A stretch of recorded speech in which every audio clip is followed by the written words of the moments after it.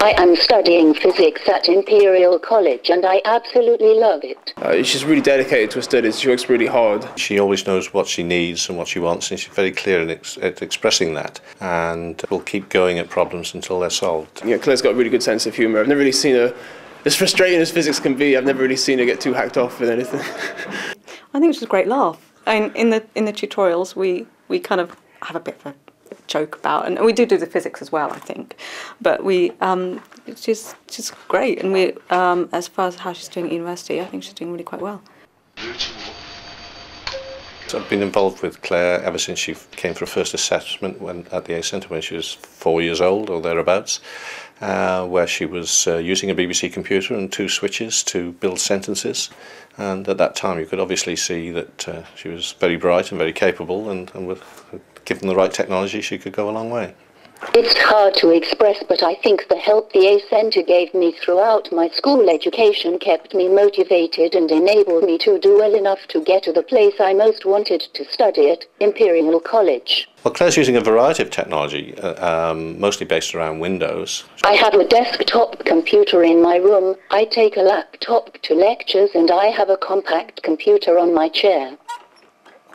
I access all of them with a joystick instead of a mouse, and I use a switch for the left click and on-screen keyboards of various kinds. Socially, my best piece of technology is my phone dongle, which I use mainly on my compact computer, so, as it travels around with me, it is my mobile phone for texting. I use a program called a grid on my desktop for emails. I dictate my academic work most of the time, as writing independently would take too long and be too tiring. I have a gadget called a digimemo, which is linked to my laptop and is very useful because my scribes can write on paper on a digimemo with a special pen, and what they write on the paper appears on my laptop screen. This means I can easily check that they have understood me, as I can see what they are writing, and I have a paper copy which I can revise from. With the digimemo, they actually, I think, they feel a bit more like it's just a piece of paper, so they do get involved, and Claire gets involved, and we do have a productive tutorial in that way, so it works really well. We just utilise the digimemo, so everyone takes over. It isn't just me. I might write Claire's solution for her, but then I'll pass it on to the next person, and everyone does it. The digimemo is an inexpensive off-the-shelf device, but the A Centre suggested it to me when I asked for their help to solve the problem of being able to see what my scribes were writing. The A Centre has also helped me in numerous ways to develop a bespoke on-screen mathematical keyboard using software called SAW. I use it when I am studying by myself in my room because it helps enormously to be able to write the steps in a calculation from a book or some notes myself to help me understand them. She has to have access to some fairly complex maths manipulation, and as her needs for maths got more complex, so we've had to bring in much more powerful packages and give her access to those.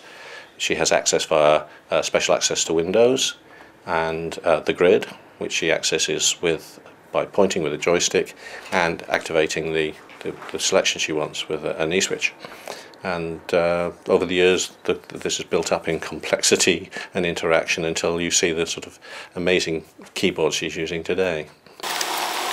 Technology is very important to me. When it breaks down, I cannot study or communicate effectively, and this is very frustrating. It causes me to fall behind with my work, and it is difficult to catch up, and if I can't communicate, I am vulnerable. It's the key to my independence.